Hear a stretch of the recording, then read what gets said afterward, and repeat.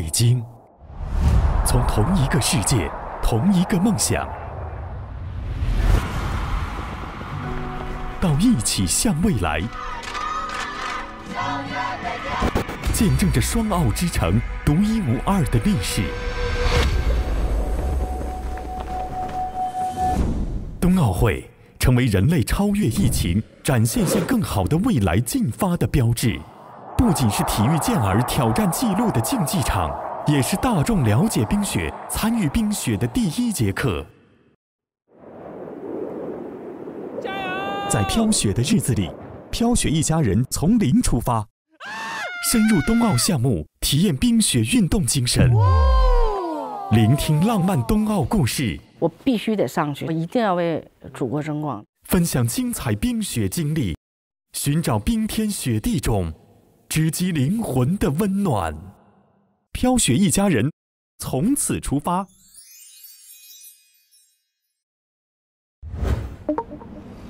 那我们飘雪一家人呢，今天已经第一次相见了。哇哦！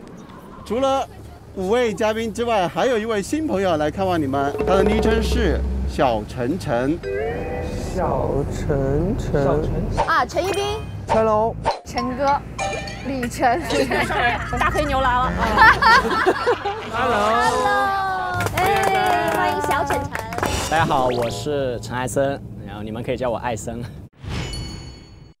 家人们，在我们去往下一站之前，我们要进行一个答题比拼。答题的形式是抢答。好，个人战。个人战，积分最高的可以成为队长，选择自己的队员。哦，抱歉了各位，这种时候就没有什么一家人了啊，亲兄弟明算账，抱歉了各位。先听一下题目，你是凭什么就支棱起来的？你以为是在这儿猜歌呢？是猜歌不？猜成语。好，第一题，除了木片和橡胶之外，早在1880年以前，冰球的球大多是用什么制造而成的？1880年以前，请抢答。郑婷，罐头，罐头就是罐子吃完的罐头罐。 1880年，错误。鹅卵石，错误。那个动物的筋绕到一起，回答错误。大家可以往动物方面去猜。骨头，牙，动物的牙，头骨，好吓人啊，好吓人啊！动物的毛，兽皮，它不一定是身上的东西，它不一定是动物的粪便。回答正确。哦，不是身上的东西，又跟动物有关，说出去的东西。下一题，冰球裁判的衣着跟哪种动物相似？企鹅，臭鼬，都黑色呀，他们是。斑马，答对。哦，我又蒙对了。真有你，真的可以。知道我屹立不倒的原因没？来，就是要不断的产出答案。哦，知道，是这个路数，来吧。对。来。下一题，请抢答出一个含有冰球元素的影视剧作品及饰演明星。朱正廷，谢谢，快说。什么？你演的这个是冰球少年。冰球少年朱正廷。那算是楠姐得1分啊。哎。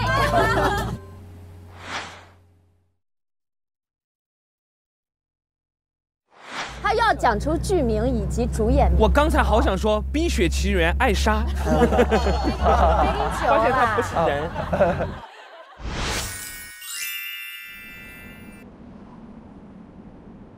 来，你俩选人。石头剪刀布啊，选人。石头剪刀布。艾森，小唐，祖儿，弟弟来了。哎，我们这队他俩都会滑。哎呀，下面没我这个队长出场的必要了呀，运筹帷幄就可以了。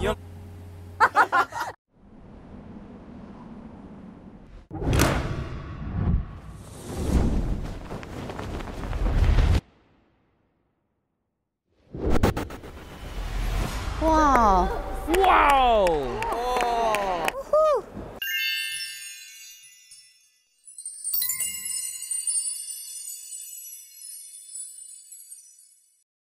好，来，我们来欢迎我们第一位小老师胡新玉。哇，小吴老师帅的。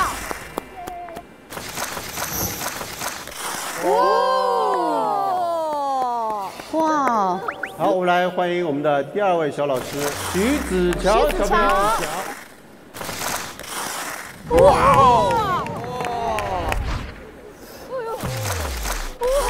看看，我的个天！这速度！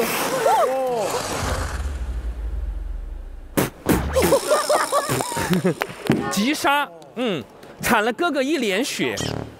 这是给你的见面礼，给我的见面礼，清醒清醒。醒了醒了。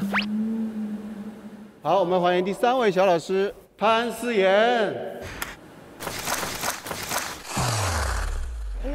哎呀，你看控球控多好，这控球控的。哦，潘思妍，来，往这边来，往这边来。我认识他，你我也认识，之前一块录过节目，19年的时候，是不是？对。哇，你长高了呀！快坐，快坐，来坐，来坐。你看你都长高了，哥哥再没长了都。大家好，我叫潘思妍，今年10岁了。我喜欢打篮球和冰球。冰球打了6年。哇，打6年呀！他是里面年头最久的。对，我当年认识潘思妍的时候就已经很厉害，那个时候好像拿了10多个 MVP， 对不对？对。这现在过去了，我看3年了，现在怎么样？现在差不多得了30几个 MVP。啊，30几个。我叫徐子乔，今年10岁了，在北京上5年级。我练冰球已经差不多3年了。哦，哥哥姐姐们好，我叫胡新玉，我今年11岁了。我来自成都，我学冰球已经5年了。哇，5年了。然后我打的位置是守门员。守门员，对吧？看出来了，好厉害。因为我知道潘思妍当时打的是后卫，是不是？你现在也是？一直都打，一直都是后卫。但是那个时候你不是就是还是在重庆吗？对。现在呢？现在是还是两地跑训练还是怎么样？我现在因为北京的冰球比重庆的好，所以就来这儿训练了，转学过来的。啊，现在在北京上学了都已经。对，又打球又学习，就是。那你爸爸妈妈也跟着一起来了是吗？只有周末才能见到爸爸妈妈，我平时在学校是住宿。也很辛苦啊。那你们现在都是在北京上学吗？对的，也都是因为喜欢冰球，然后就转过来的。对，我本来在上海。哦，你在上海？但是因为上海的队友非常弱。上海的队友非常弱。所以你们现在就在这边，然后爸爸妈妈陪着吗？也。对，我爸和我妈还有弟弟都搬家来到这儿，然后上学，顺便练球。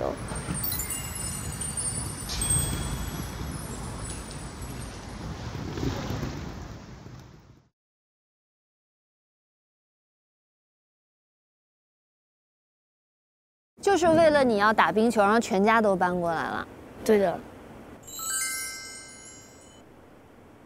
家里都特别支持他们哈，这点挺好，就是为了他们学冰球，真的搬到北京来了。但是练冰球真的很苦。我记得之前录咱们那个节目的时候，就看他们在冰上摔啊，然后那种拼抢，真的挺心疼的。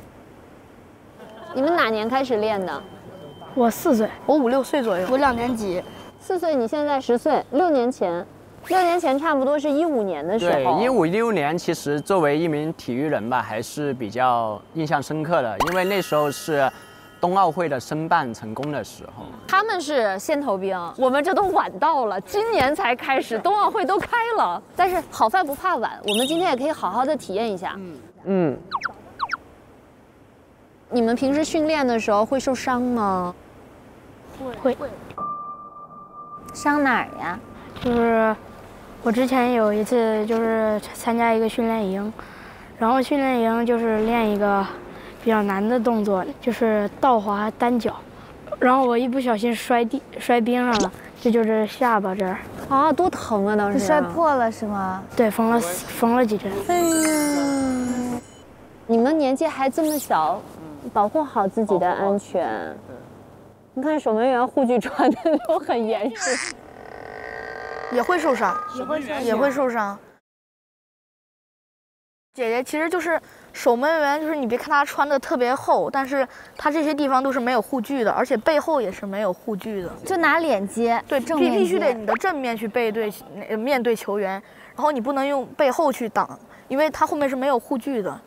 这不就是人肉栏吗？这确实是，因为每个运动员没有一个运动员不会受伤的。就像我11岁的时候刚刚学习那个高难度动作，我是一名跳水运动员，我在10米台上学一个新动作，拍到水里面了，然后直接受内伤，起来之后吐血。直接吐血，然后敷冰，一直躺着敷冰。敷好了之后上去继续啊！中间只隔了多久？没一会儿。我们敷冰大概敷了20分钟左右，就又去啊，然后刚吐完血马上又。是的。你当时害怕吗？我想问，第2次上去是不是非常害怕，整个人在抖，因为这拍了嘛，然后就怕会继续拍，然后但是我们也是为了自己的梦想嘛，为了自己的目标嘛，然后就是会去克服自己的困难。其实每一位运动员的奥林匹克精神就是这样，不畏惧，不怕困难。接下来我们先去换冰球装备吧。好嘞，好，那我们去换装备。我们加油，我们换装去了，好吗？好，一会儿见。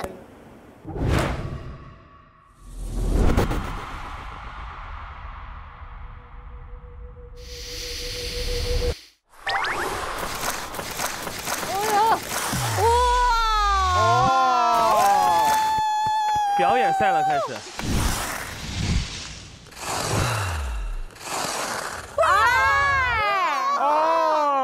炫，祖儿，不是他都这么摔了，我能怎么摔呢？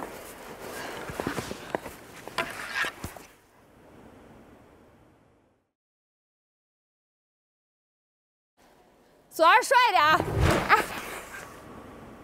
嗨。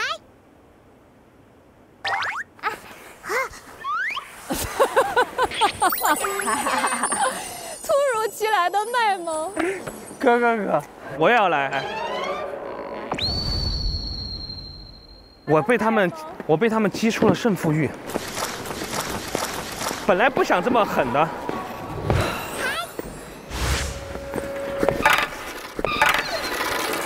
和想象的不一样呢。这为什么是这样？我也想像你那样子。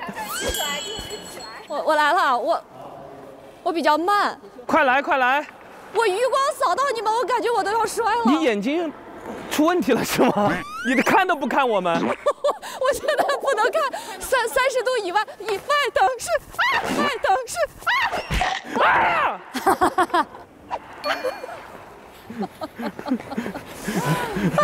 我的天哪 ！OK 吗？我甚至不能扶你。刚驾雪车。1、2、3，走！要摔也得往前摔，你往后真吓人。好嘞。哎，这没戴头盔。好的。可怕。不要拍我！谢谢你的鼓励。你看我姐姐多溜。哎。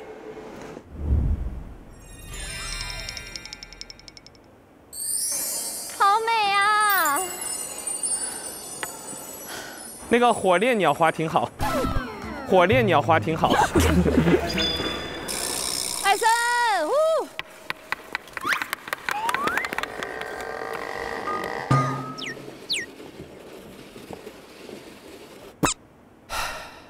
等于说这2位推车的就是我们队的2位队员是吗？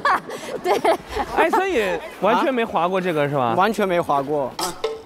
我没有想到我是我们队最狠的，我没有想到。来吧，同志们，我们已经集结完毕了。接下来我们将要进行一场趣味对抗，3合1冰球接力赛。本轮游戏每队3人全员参与。1号队员滑跪过杆，到达指定区域拿到冰球杆，传给坐在小天鹅上的2号队员。2号队员将在3号队员的推动下争抢冰球，率先进球即为获胜。3局2胜，请各自分配3个位置。那我们就请小老师们教一教游戏项目的技术动作。谁教我们滑跪啊？先来吧。哇，你这个可以吗？这个腿太适合滑跪了。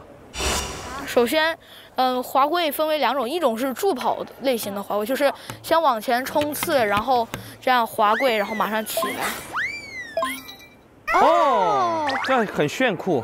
看你做的好轻易啊！还有一种就是还是助跑，但是是一下跪然后起来。那你建议我们这些初学者选哪一种呢？因为待会儿我们要玩一个3合1的游戏。双腿跪起之后起来，双腿更容易是吧？怎么了，祖儿？没事。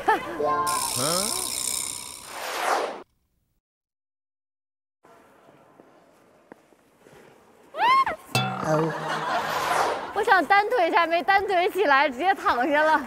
我们不要非战斗性减员呀，还没有游戏呢。回到正题吧，首先得先练冲刺，先练冲刺。我们组应该小猪滑跪没问题。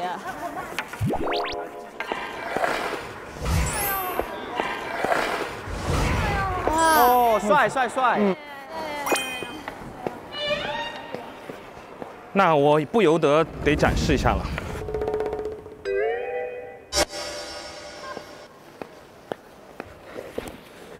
哎，可以哦。哇！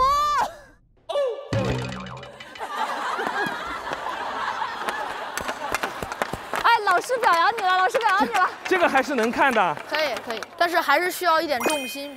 我们来看你们展示一下滑跪过杆儿，好不好？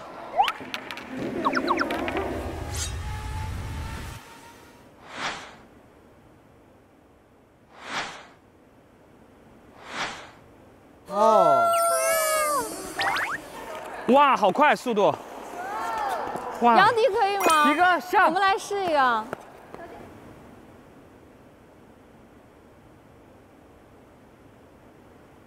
小心头啊！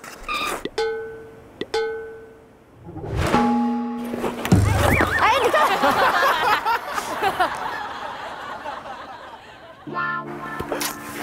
我不知道说什么好。哦，可以。你这个属于爬过来的。说好的滑跪呢？我们前期滑跪了呀。要这样的话，我匍匐了啊。楠姐试一下。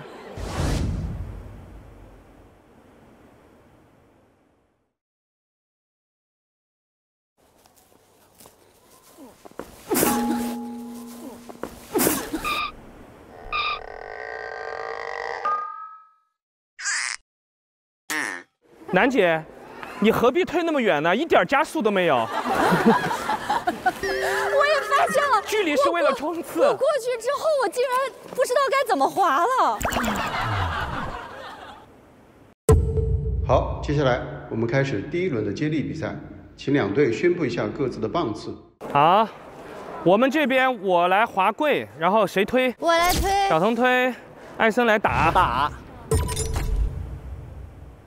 我们这边有2个高手在滑跪，我推，我打。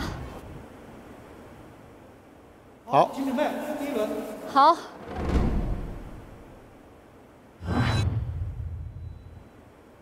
我放前面会不会好？但放前面会。没有，你放前面我推不动。你一定记住，你冰刀一定要时刻是这样在立起来。对。你可以把脚抬起来，就减少它的阻力。好。第1轮接力比赛，我们。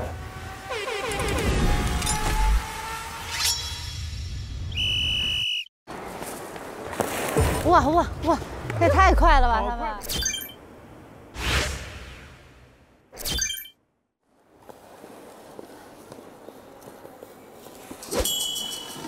漂亮！扔过来！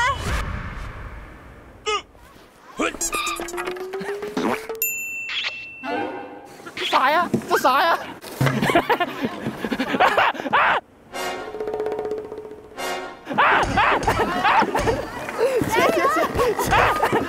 快给我们杆啊！上！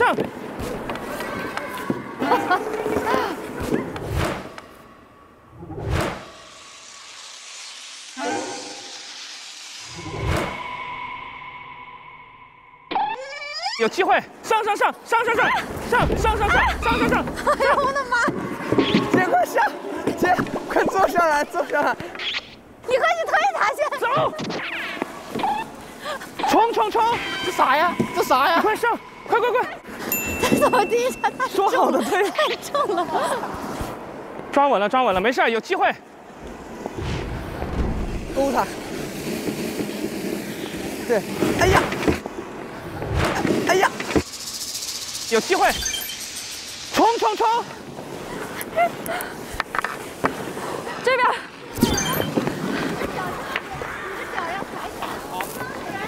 啊，快！那边。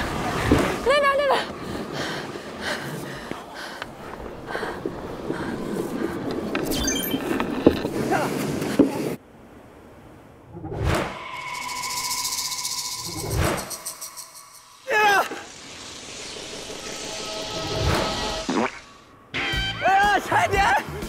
冲！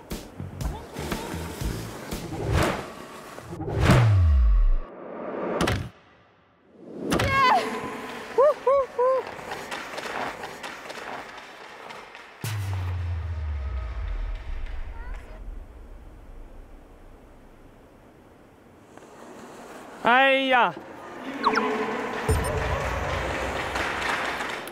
艾森能推不？我觉得我推不了，我还是去拿棍儿吧。那我们是怎么着？得赢，反正。我来推吧，下一轮。我来推你。啊，你推啊？你的任务必须得把我推进哦，你推得了吗？可以。对，行。你歇一会儿。哎，他换杨迪了，没事，赢杨迪你俩打。好，准备好。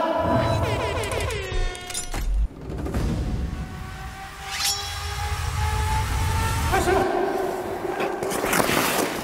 哇，这太快了吧，他们。哇，太快了。好快，他们，我们能赢吗？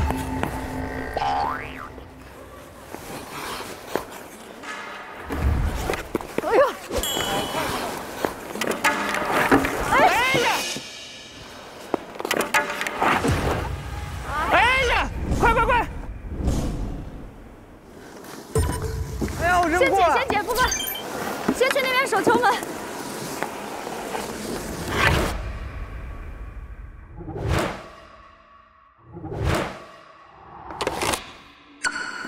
手球门，哎，发了进去。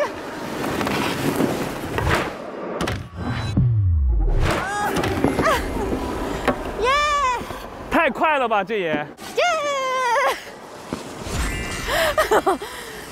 我发现我在我们这队吧，全能。这个推真的是太技术了。我扔过了，怪我扔过。没扔过，没事，挺好的。你推吗？不推由我推。你推吧，我还是去拿棍儿吧。那我推你，继续推你。我推得了。我来滑跪。你来滑跪。你还推得动吗？我可以。你们两个吧。我推的话，我好控制一点嘛，对吧？行。我还可以推。那我滑。我滑。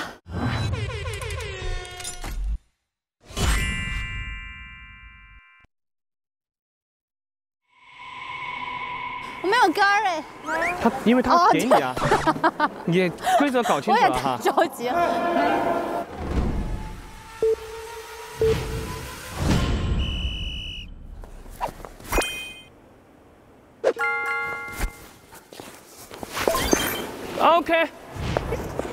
OK， 丢过来。快！漂亮。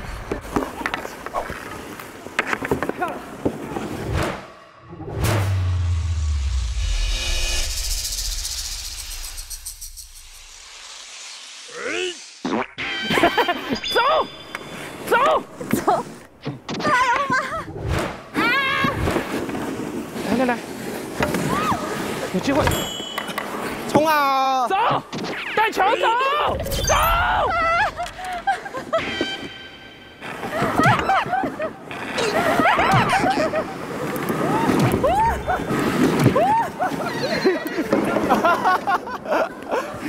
哪儿去了？没进！快！人下来了！干！左，干！他把球拿了，不行！快！刚刚好机会。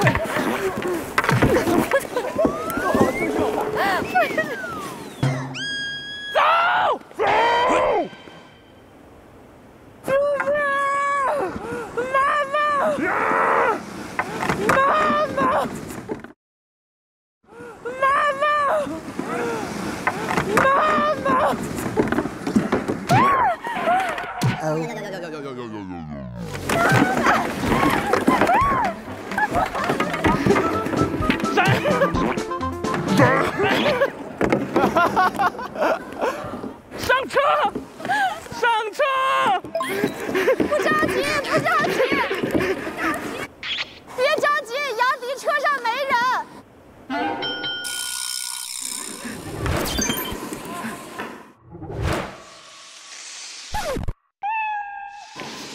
快！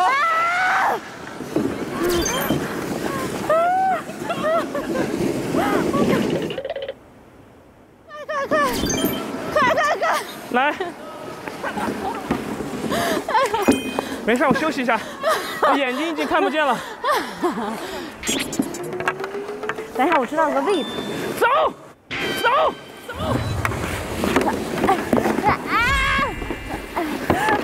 又被他勾走了。在我脚底下，哎，就这个位置，快，现在回去，就这样回去。球呢？不知道哪去了，在这脚底下。哎，把祖儿推进去，反正球肯定在里面。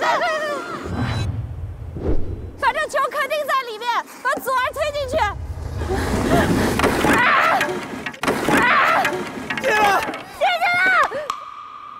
球肯定在里面，祖儿在里面，球就在里面。他们用冰刀勾着球走，但是我们最后是球进了呀，因为球在我的脚下。快点，裁判！好，来，我们来宣布一下我们的黑队获得胜利。他在这儿，他进去了。黑队获得胜利。谢谢老师们的教学，谢谢。接下来你们要去的地方就在这张照片上。哎，这是哪儿？冰场，溜冰场。这上面是雪山，是不是？背景是雪。它是延庆区太平庄中心小学，图片上是一个校园里的室外冰场。就是学校里面有冰场。它是全国第一个由教职工自行规划和建造的校园室外冰场。他们自己修的冰场啊，这是？好厉害啊！厉害哦！那你们可以猜一下，这块场地在建造冰场之前是干什么用的？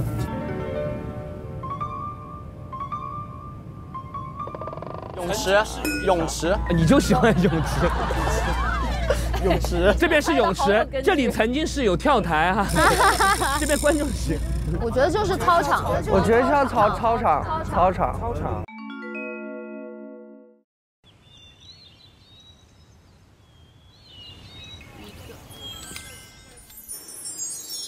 那个是冰场吗？哎，是哇，这学校里面就有冰场啊！哎呀，这是个什么冰场？那边有一个老师吗？对，应该是。Hello， 你好。哎，欢迎飘雪一家人到来啊！老师好，我们可以上冰吗？可以。哎，一点不滑。咱们现在所处的位置是北京市延庆区。咱们可以看一下身后的那个雪山是吧？对，这就是专门为2022年冬奥会修建的高山滑雪比赛场地。哎呦，还没有问老师怎么称呼呢。啊，我姓李。李老师好，李老师好。咱们这边也是有冰雪的，比如说传统项目的学校吗？对，我们学校是冰雪项目特色学校，全国的，属于双奥学校，有专门的课程哈。对，有专门的课程。那这个冰球场地就是专门为了练冰球的孩子们自己打造的吗？对。然后，2015年申冬奥成功之后，就是在我们学校丁校长的带领下，响应习近平总书记带动3亿人参与冰雪运动的号召，然后我们把它改建成一个冰场。哦。改造这个冰场的时候遇到很多困难，然后资金不足啊，然后各种问题吧，就是我们一一克服之后，然后在2015年的12月份建成的这个冰场。虽然我们延庆区这种气候条件比较适合，但是像我们学校这种自建冰场的学校不是很多，尤其是像我们学校这种理念，就是全员参与，老师参与率也到80%以上，而且有很多家长也参与到我们学校这个冰上学习当中。那怎么想到就组建一个这样冰球队啊？因为我们校长之前也是体育老师出身，他觉得这个冰球对于培养孩子的团队意识，还有这种对抗精神具有很好的作用，所以我们就组建这支冰球队。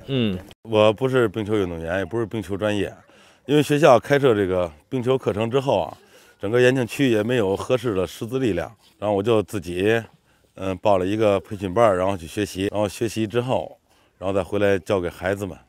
那是自己浇筑出来的吗？这个冰地？对，就每天凌晨3、4点钟，就拿那个水车给它一层一层往上铺水。学校的浇冰设备就一开始的时候我们用的是一个自制的水车，然后就用2个那个汽油桶，然后做的那种。到后来我们校长不断的总结经验，最后发明了一个就特别简易的那种水车，然后每天早上都是凌晨3、4点钟的时候浇冰。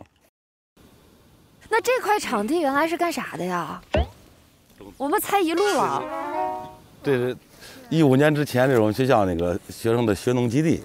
学农的，学农基地，这是地哈，田地以前种田的。对。以前是菜园子是吗？对，种菜、玉米，真的。然后蔬菜，对。这菜现在都被冰封在底下了。那这个夏天还在吗？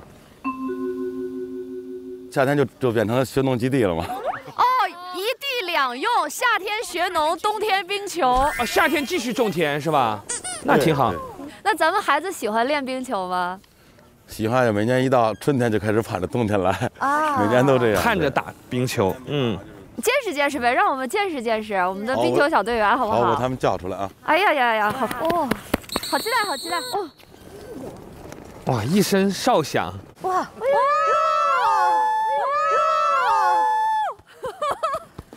走起来，走起来！哇！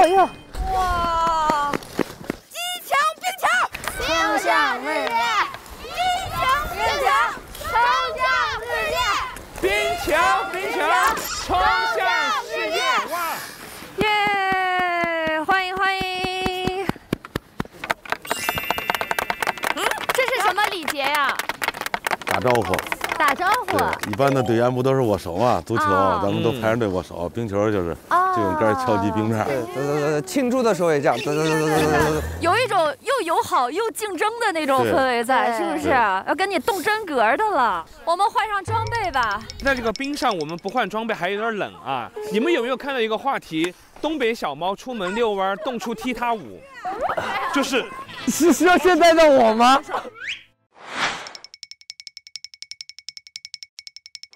真的，太冷。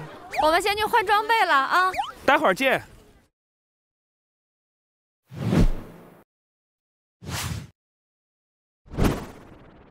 哦，这个世界上没有人穿上冰球服不帅的，包括我。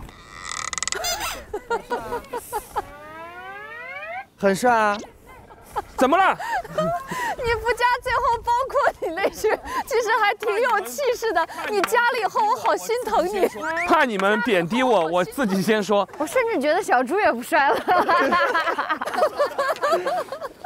但是为什么你的装备又不一样啊？一样的，你看哪里不一样？你看它的甲弓不一样。你为什么是盖半张脸啊？没有，我的奖啊，头盔都是我自己之前的。又自带。今天咱们可以跟他们来一场不穿冰鞋的冰球比赛。哦，太好了！来，准备开始。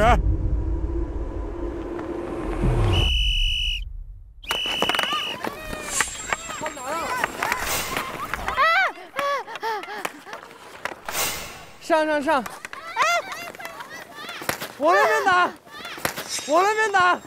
我的天！传给谁了？上！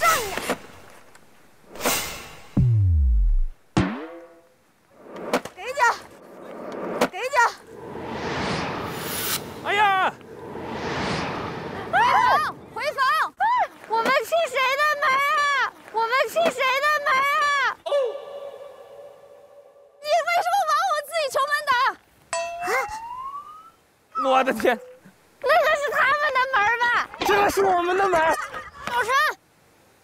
小陈，哎，不是，这是不行，啊！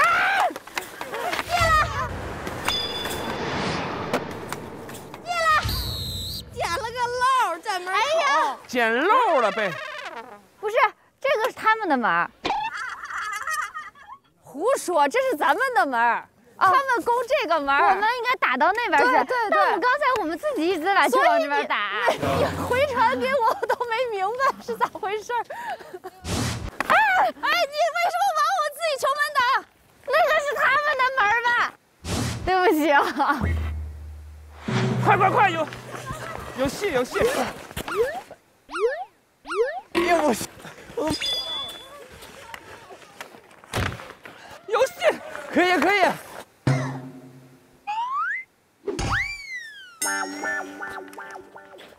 哪儿去了？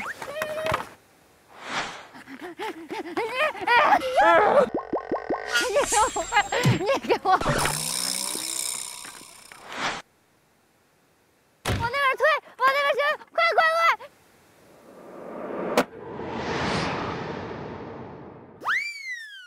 往哪儿打呀？是？你打到我们家去了。哦。使劲打回来，使劲！拉长，给我！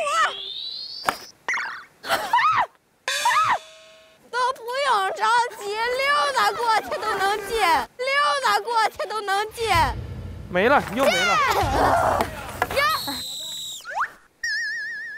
Oh my god！ 出现问题了。那谁呀？裤子掉成那个样子。我也是一个23岁的成年人。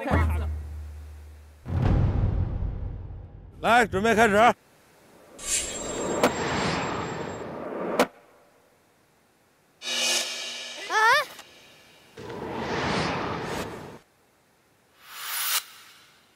哇，朱正廷跑起来了！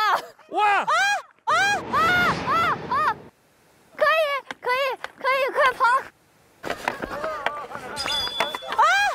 进了！哎呀！走，老陈，穿上来！哎呀！哎！大走开！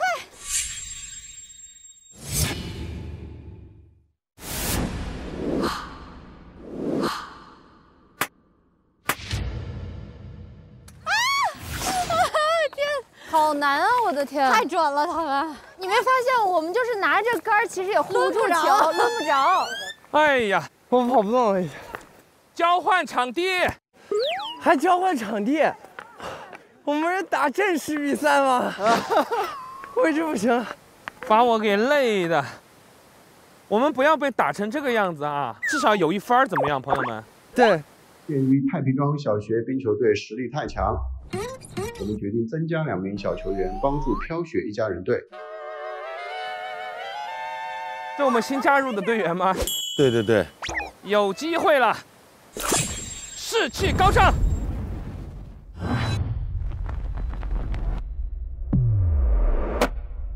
开始。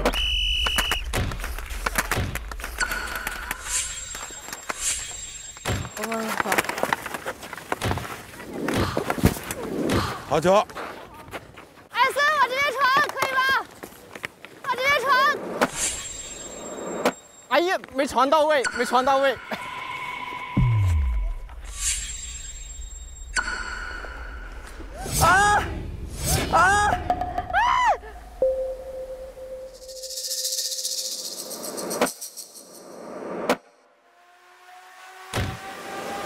可以，这都可以！快！机会！射门！进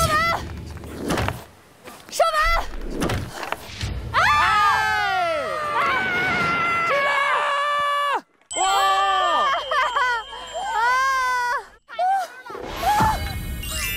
你赢！比赛结束，时间到。耶！谁表现的比较好啊？杨迪。啊，是吗？杨迪是不是会掌拳？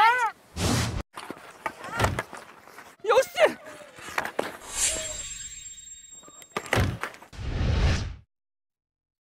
走。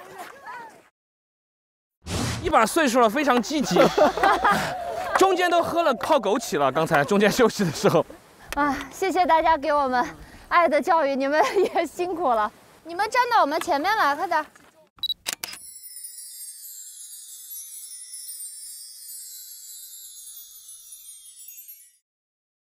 欢迎欢迎！哇！别着急，别着急，孩子们慢点。啊，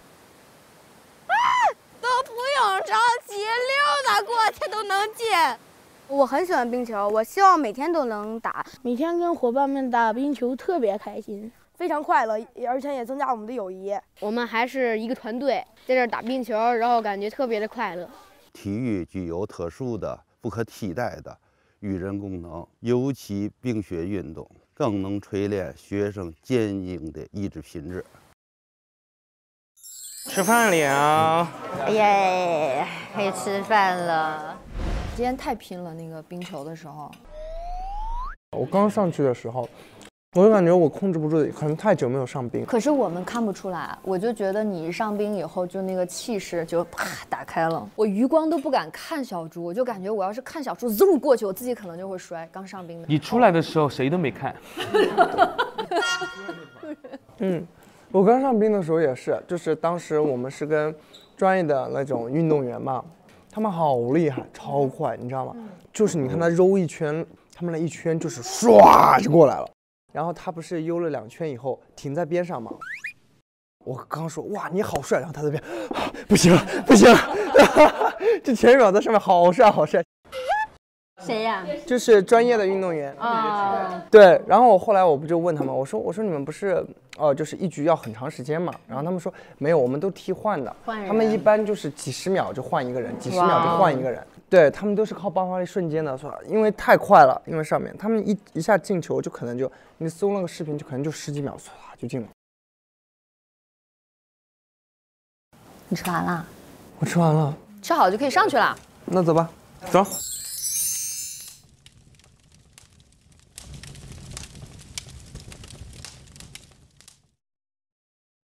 欢迎来到围炉夜话。我觉得今天玩那个冰球最爽的应该是朱正廷，如鱼得水，碾压我们。来，让我把 MVP 的皇冠戴在小猪猪的头上。谢谢谢谢。你是不是跟我们打毫无压力？有把我们放在眼里吗？今天啊，他都已经回答你了啊。但今天有一个旋转花式旋转大师。不会走。你们去看他在冰场上，他有各种旋转。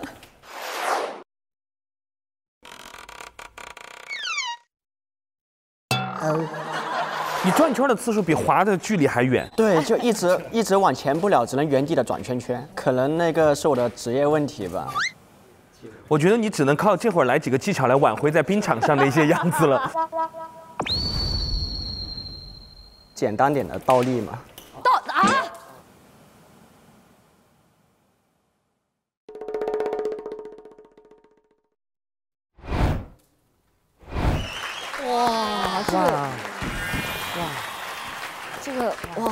这个就已经很那个，对，这个是最简单的，对你来说，这是属于我们的基础吧？基础。对，其实不管是跳水也好，体操也好，都需要有倒立的功底。我们这个节目叫《飘雪的日子来看你》，就这个你其实有你我他，然后也是千千万万个跟冬奥有关的故事。所以今天我们就有一个神秘的小信箱在现场，我们分享一下来自于别人的跟冬奥有关的故事。楠姐拿一个，我们每个人分一分。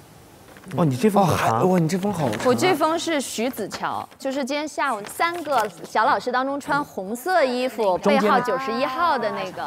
他说的是追逐运动梦想过程当中难忘的事。在打冰球的过程当中，我曾经努力组建班级冰球队，但没有成功。记得我2年级的时候，冰球俱乐部人很少，缺少队友，所以我就和我同学讲，冰球是个很好玩的体育项目，给他们看我的训练视频。我找了班级里所有的同学，给他们送冰球当礼物，并且让我爸爸找教练要了一些免费的门票，让同学们体验。结果成功了，我们班有9个学生加入了我们的冰球队。那段时间，我们放学后一起去训练冰球，我们还利用课余时间研究冰球技术。现在想想都还很兴奋。也就那个时候开始，我给我们班的冰球队起了个名字，叫做 G2B 班级冰球队。但是3个月后，刚刚建立1年的球场倒闭了，我们没有地方训练了，我也有8个月没训练。后来爸爸妈妈每天带着我开车2个多小时往返一个很远的球队进行训练，但是其他同学放弃了。那段时间我很伤心，我不怕辛苦训练，但是我组建班级冰球队的梦想破灭了。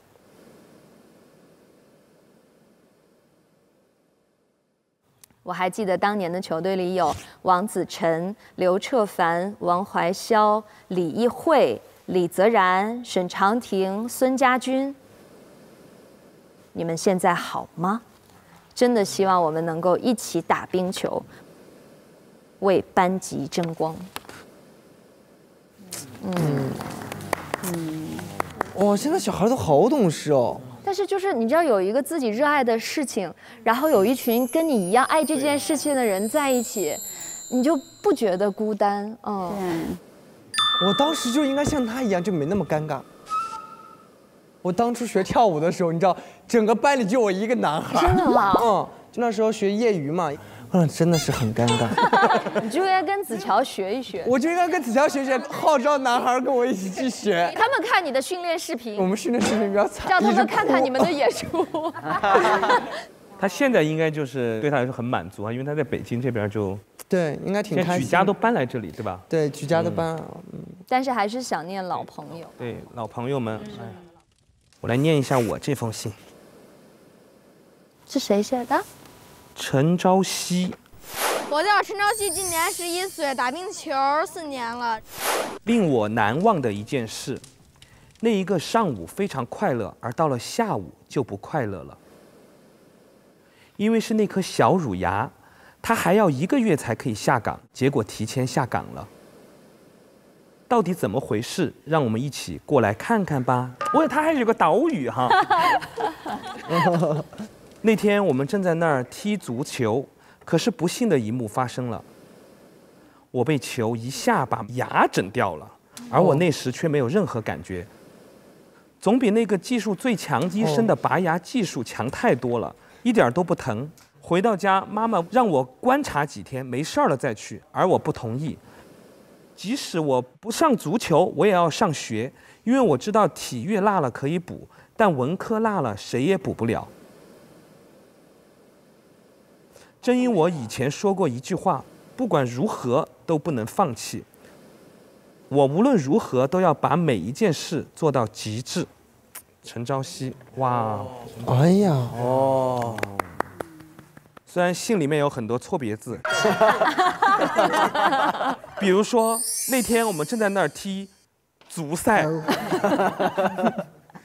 把牙整掉月，把每一件事做到精致，而美是美丽的美。但可以看出童真童趣。小孩就是小孩子，经常这样的。我们家小朋友有一次想给我写，他想写说我的心在你身上，然后那个深写的是深情的深。还有一次他写说 You are so beautiful， 哇。然后念的时候，我觉得哇，怎么会有这样的神仙儿子？拿给我看的时候，上面写的是 You are so butterful， 蝴蝶。但是又会觉得说，就是我有时候经常觉得学体育的孩子，我特别的佩服，尤其是竞技类体育，你要直面各种各样的失败、挫折、伤病也好，还有就是状态的起起伏伏，然后包括训练的艰苦。我觉得就是这可能也是体育给孩子带来的东西。是，而且小朋友玩起自己很热爱的一些项目的时候，他有的时候确实会忘掉自己身上，我说哪儿痛我不管，我不在乎，有的时候就想投入在项目中。上！这真的孩子们平时太不容易了，这种训练。慢点，这是自己的一个选择吧，就是比如说吴京也好，他选择了要拍动作电影，那受伤就是他可能产生的一个后果，他肯定是对这件事情有非常充分的认知的。就是我觉得我们在背后能够做到的事情其实有限，真的有限。就是我讲一个特别细小的例子，就比如说他受伤了，我眼睁睁地看着的时候，我其实是不能马上上前说，哎呀你怎么受伤了？那个时候的关心对他来说是负担，他就是要自己一个人去承受这些，不想给别人负担。但我能做的是什么呢？就比如说我有一次曾经看到他拉那个威亚，他的动作是从烟囱管上跑过去，撞开玻璃门，整个人跳到那个房间里面去。我是在现场看的，第一遍跳的时候就直接人撞在那个墙上了，没对准。第二遍的时候，我就发现有一个拉威亚的5行兄弟，他没戴墨镜，那天的阳光非常大，我就只能做的是就是把我的墨镜给他说，兄弟你把墨镜戴上，就是这样的。我觉得都是选择，就是我选择他，我也应该承受这种与之而来的东西吧。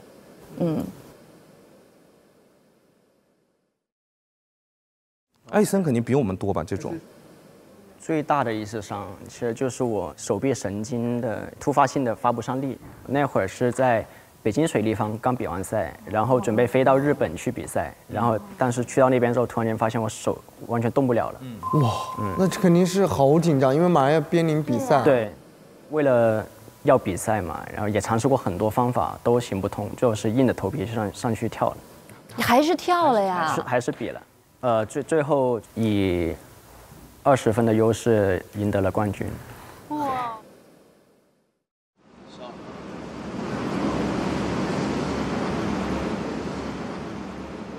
哎，走。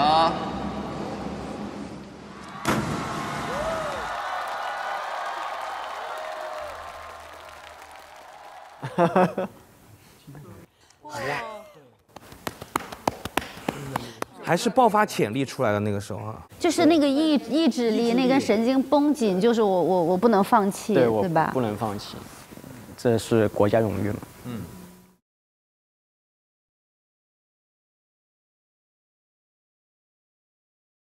其实我觉得运动员都是背负着中国的荣耀，所以他们身上的担子很重很重，我觉得是非常非常辛苦的。对。今天晚上大家都做个好梦吧。生活真好。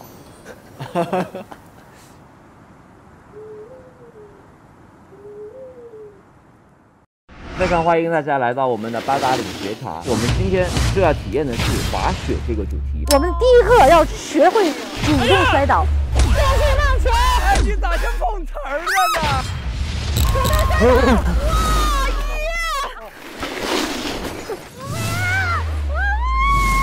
宋祖儿淘汰。我的手已经动不了了，好疼啊！咋整啊？能看一下怎么弄吗？太疼了，我的手。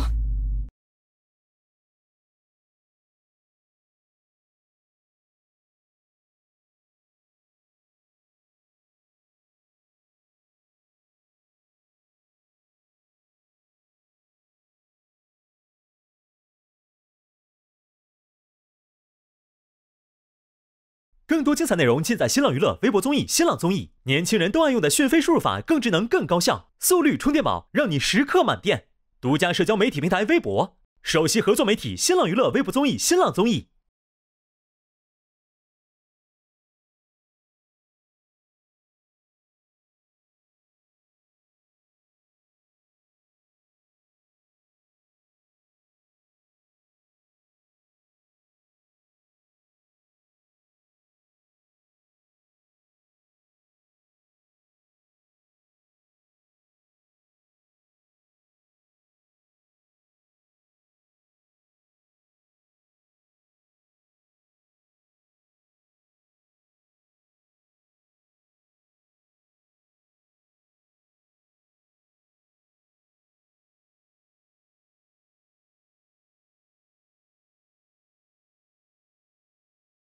这世界很酷。